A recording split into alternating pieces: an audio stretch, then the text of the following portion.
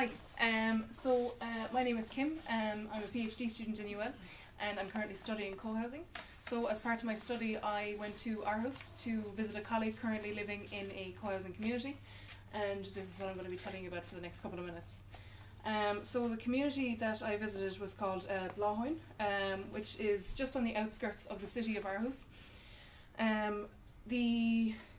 Just back one for a second. It's called Cohousing, which translated means the Blue Hill, and it was called this because it's representative of the blue facades on most of the houses there. So the development was conceived in 1983 by an architect from the Schmidt-Hammer-Lassen architects, and constructed in 1985, so it was a fairly short turnaround. And the host that we joined visited the community a couple of years later. So at present then the community now consists of 25 houses with about 60 residents. The youngest at that time of our visit was 2 months old and the oldest was 70, so it's truly a multi-generational community. So on our arrival then we found the car parking area and the bin area. All the residents in the community wanted the communal living space to be child friendly and open and free, so none of the houses have individual car parking spaces, it's all communal at the front. So then one of the first things you see when you enter the community is the common house. So it's a large common house spread over 2 floors.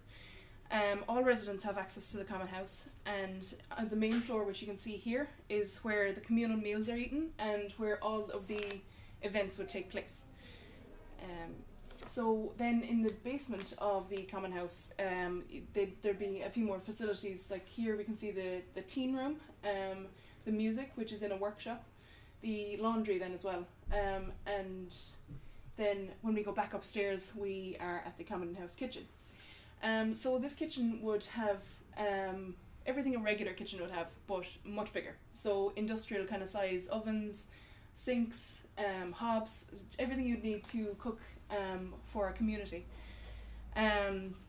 All residents over 12 have been actually split into 4 cooking teams. So one team cooks every week. So generally a resident only has to cook for 1 week out of the month. And the cooking team is responsible for all kitchen related duties, so shopping, cooking, dishwashing, all of that. And the meal preparation begins at about 4 on weekdays and weekends, and the meal is eaten around 6, half 6. So then when you move outside, you find a variety of recreational things like a playground, a soccer field, a fire pit.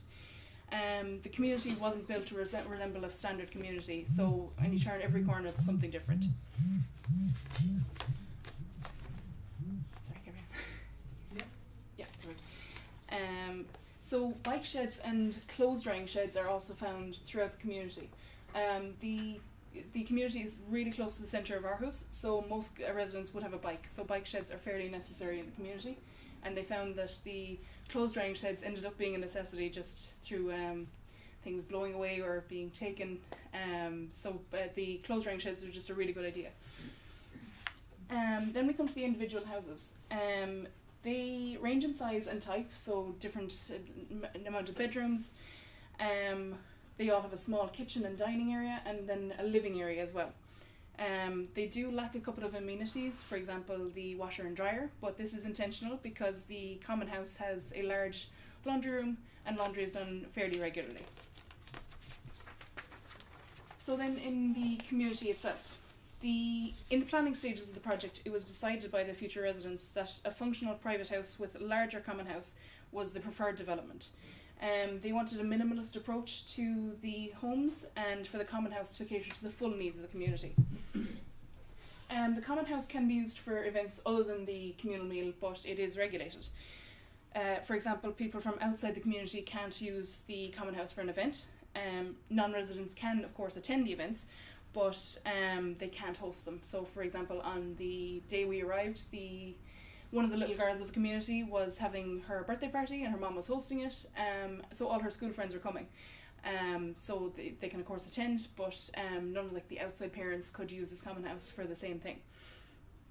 So generally, as a rule, the common house is to be used as an extension of your own house. So if you wouldn't host an event in your own house, then you shouldn't use the common house in such a way. Within the community then, members get together for activities outside of the housing estate. So things like a group of ladies that go to aqua fitness and another group of guys that go to soccer. Then the communal meals in this particular community happen on a daily basis, apart from some weeks during the summer and major holidays like Christmas. The menu for the week is announced in advance on a Sunday, so residents can choose which meals they don't wish to attend. They aren't required to attend a daily meal, but many do. If they don't wish to attend, they must confirm their intention on a sign-off sheet instead of a sign-on. The assumption is that everybody is going to participate, so if you don't want to participate, you do have to opt out. And same as Davy said, if you want to have the meal but can't make it or don't want to meet with the community at that time, it can be wrapped for you, you can take it home then later.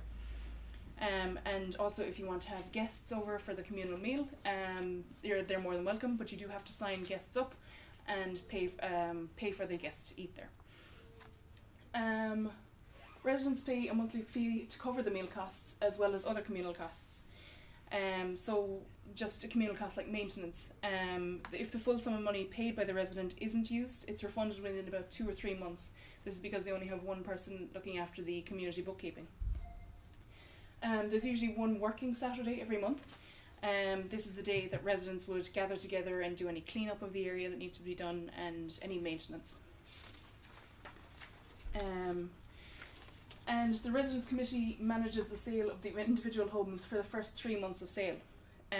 So the community are given, the community committee is given 3 months to sell the house to the prospective resident of their choice. There's a kind of a vetting process where the prospective resident comes to the communal meal. They get to chat with everybody, see if the lifestyle that the community has is something that suits them. And they get a chance to chat with everybody. So that's for 3 months they have that option, but if it runs out those 3 months, the owner of the house gets to sell it on the open market. So this co-housing community has changed over the last number of decades, but ultimately has stood the test of time. And I think their shared values, spaces, meals and lives can serve as an inspiration to Ireland's future planners, developers and residents. So is this an Irish future? All of us at Collaborative Housing Limerick hope so. Thank you. Thank you very much.